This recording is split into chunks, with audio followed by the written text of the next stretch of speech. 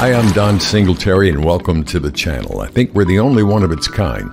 We only do one thing here. We focus on teaching beginners, traders who've never traded futures before, how to use these new, affordable, 1/10 size smaller micro e-minis to day trade for extra income, for fun, or for whatever reason you like. And today we're going to have a featured trade of the week, which we do at every week. I'll be the first to tell you, this type of trading is not for everyone, not for your retirement funds, college funds, or those things. But if you have some discretionary income that you can afford to put into a higher risk type of trading, I can save you from buying lotto tickets and a plane trip to Vegas, because this kind of trading is a lot of fun and it's very risky. So remember, trade responsibly, will you? Okay, now you can see this is on a Thursday morning, the 9th of September, and at 8:30 every Thursday morning a job report comes out. I won't go into the details of this morning's report, which was at 8:30, but it was rather neutral and didn't swing the market one way or the other very much. Wasn't bad, but it wasn't great either. Okay, now at 9:30 the market opens, and you can see here for the next 2 hours, all the way up until almost 11:30. From 9:30 until 11:16, the market goes up a little bit from 45.10 to around 45.20, only 10 points. That's not a great big swing for an hour and a half in the stock index futures market. So it's kind of a neutral day. And when I get up to the time around 11:16, I look in the lower pane down here inside the red circle. I see the green line below the red line. Now they're both above that zero line in the MACD, but since there's no major trend for the day, I suspect that the next price move is probably going to be down, because the market's actually pretty flat. Now, if you're new, you don't yet know that trading 10 points in the S&P in an hour and a half is a very low volatility. And to those of us who trade, we recognize that as a chance, low volatility that is, that it might not be a high risk time to enter the market. So I smell lower risk. I go in for the trade at 11:16, and let me show you what happened. Okay, we're on the live trading screen now. Same setup that I just described to you. Over on the left side is my watch list, and I have the S&P 500 selected there. I'm going to enter this trade with a bracket order, so I click on the bid, I change it to 2 contracts, and click the bracket. Now I bring the bracket over to the left side of the screen there, so I can see my chart on the right side. And I start contemplating how much I might want to risk on this trade.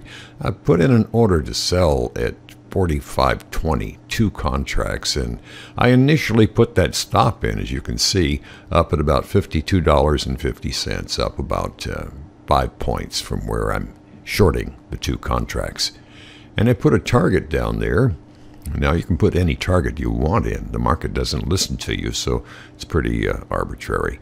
I put the target price at 4,500 just to have a figure to put in there. Now I double check my figures. The market's down trading at 45.19 now, and send the trade along its way. Let's see what happens. Now you notice I initiated the trade with a bracket order. So it opens the trade and then puts in a one cancels the other, OCO order.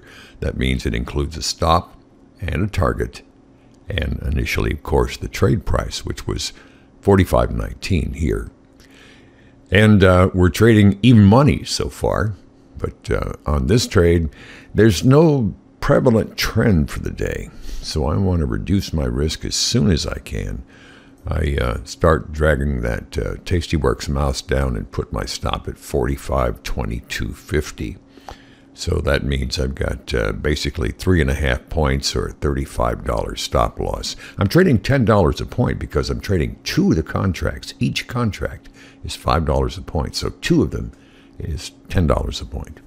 So if I'm at 45.15, I would be 4 points ahead, and I would be up $40, which is not the case right now. The trading price is about $10 down from where I initially went in. at 45.19. It hit 45.20 then, and now it's back down to even money and a little bit below. Now, you remember when I went into this trade just a couple of minutes ago, the reason that I picked this time and date to trade right here was because of a low volatility.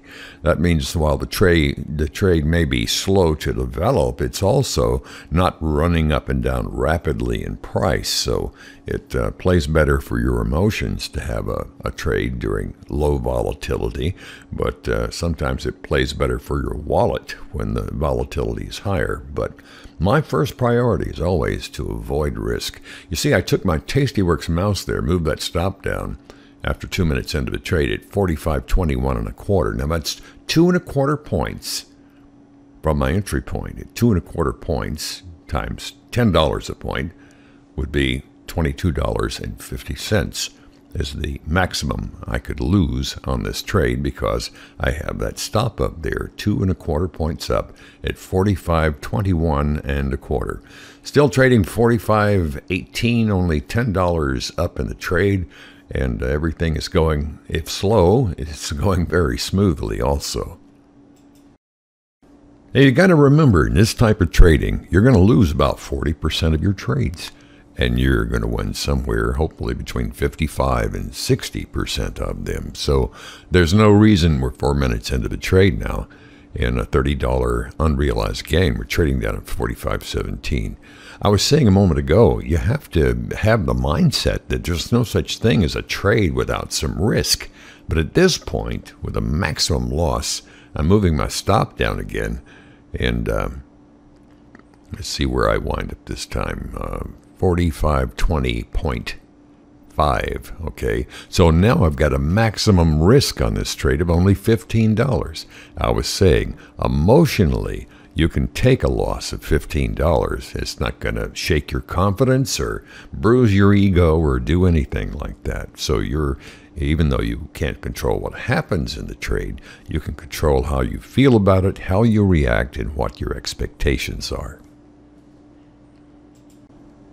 Now, we knew this trade might move slowly going into it, so it seems like a long time just to move down 3.5 points now.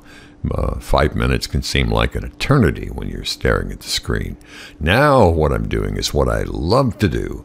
I just move my stop down to 45.1850. So that means I have a free trade.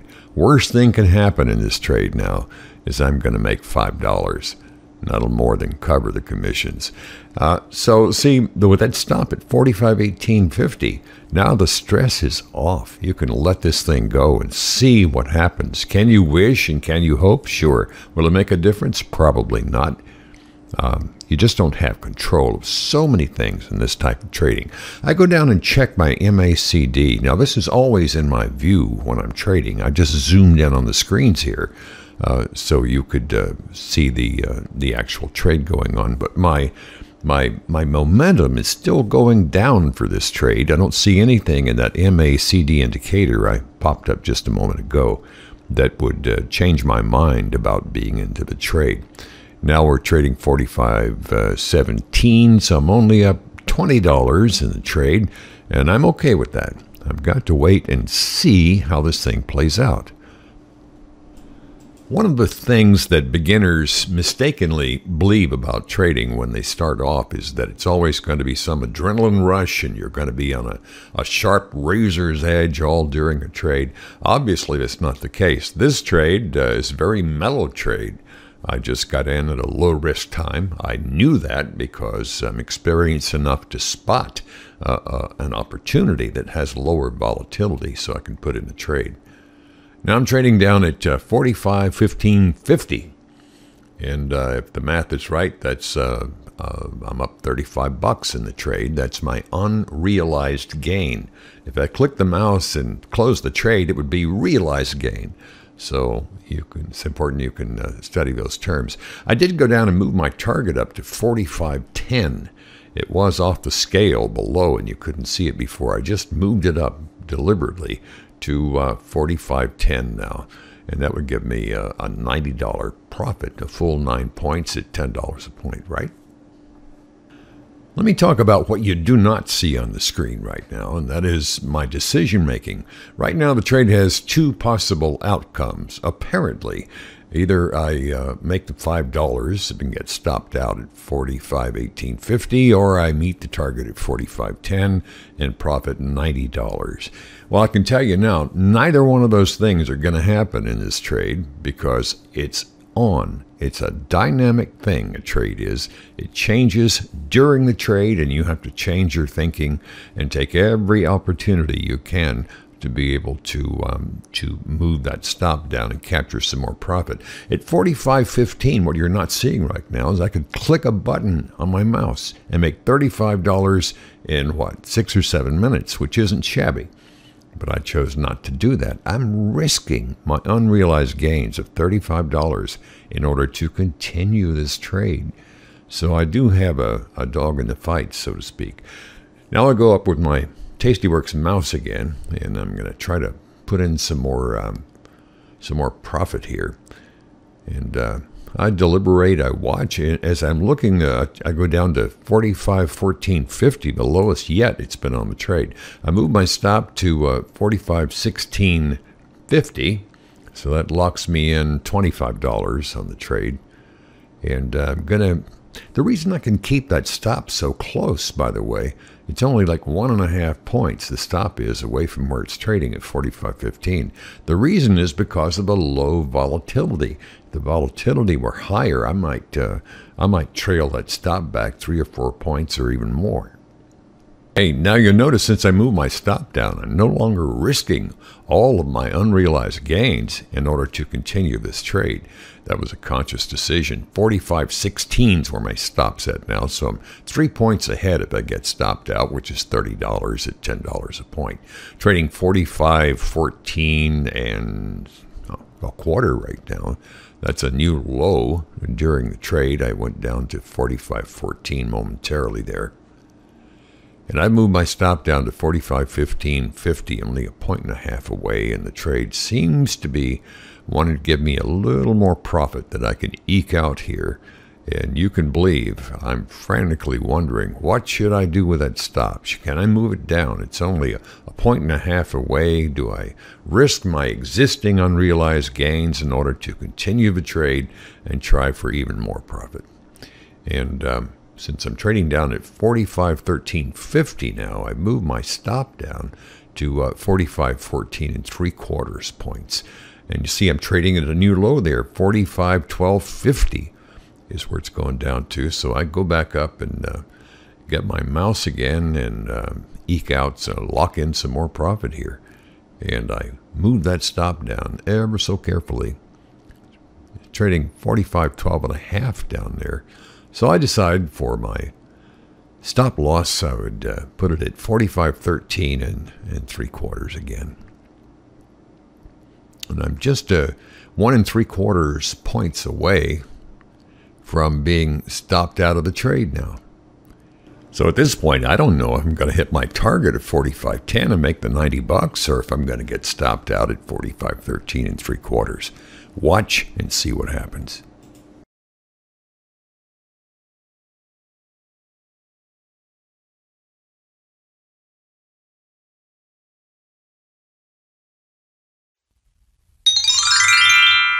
And now my favorite part, we get to count the money. Trade duration was only 11 minutes, $52.50, not shabby. Maximum drawdown about $12, so I didn't really have to risk that much on this trade.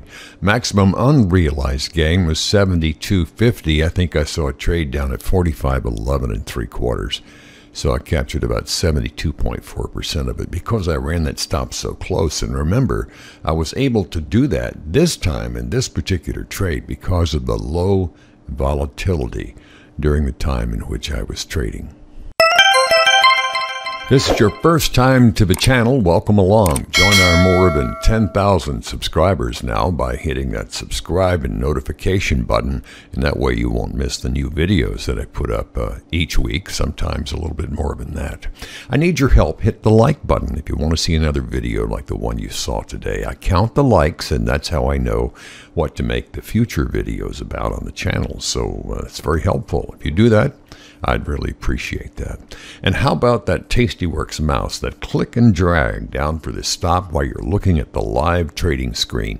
Look for the broker link in the text below this video, and you can get more information about Tastyworks. And also, there's a free trade simulator down there by the CME, the Chicago Merc Exchange. It has a built-in ledger you can export to Excel files and tally up your works if you want to. And that's all free, no credit card or anything required. Now, because this particular trade was on September 9th, the very next morning, September 10th, is what it's called a rollover date.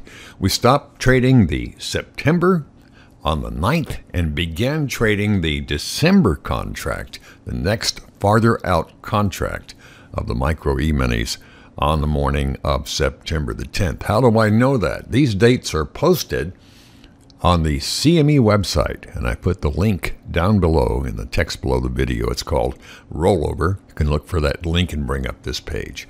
And you can see right here is where today is. Had a great time bringing you that trade today. I want to plug my book here. Thousands of people have used this book to learn how to day trade the micro E-minis. Not only does it have all the pertinent information in there, but more importantly, perhaps, it has them in a right order. You know exactly what's important to know, and it's in a very easy and logical order in the book. It'll set you back about the price of a medium pizza. I would hope that you would make many times your money back from that small investment. Hey, I'll see you next week. This is Don Singletary, and I hope every day is a payday for you. And thank you.